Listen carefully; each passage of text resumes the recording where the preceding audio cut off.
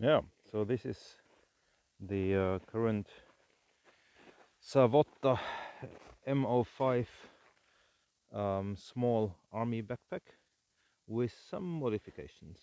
So I want to, this is the SAVOTTA sleeping pad that I have also modified with a zipper to connect the two sides.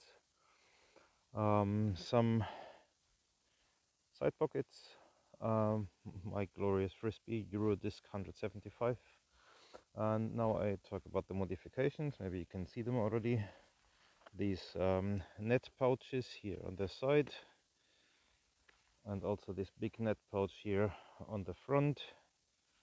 So as you can see, all these stitches, I opened all the stitches and added these fabrics into here, and also added Molle to the lid. 4 layers here. There usually is no Molle there, so a lot more usable for my needs with this. For example, here's the tarp, here's some cordage and string stuff that can occasionally be wet that I don't want to have in those.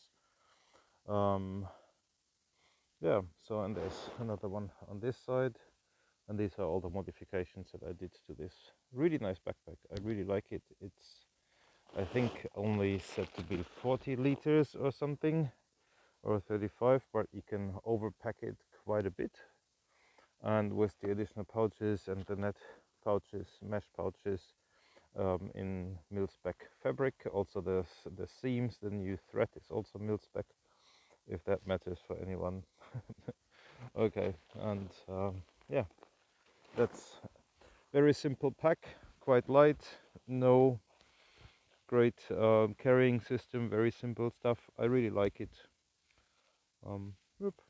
And if I want, I can still put this one, you know, pack higher, strap this pad to here or down there. Could have the sleeping bag external, like I just come back from forest now, so there's tarp and sleeping bag and pot and food and clothing and everything in there.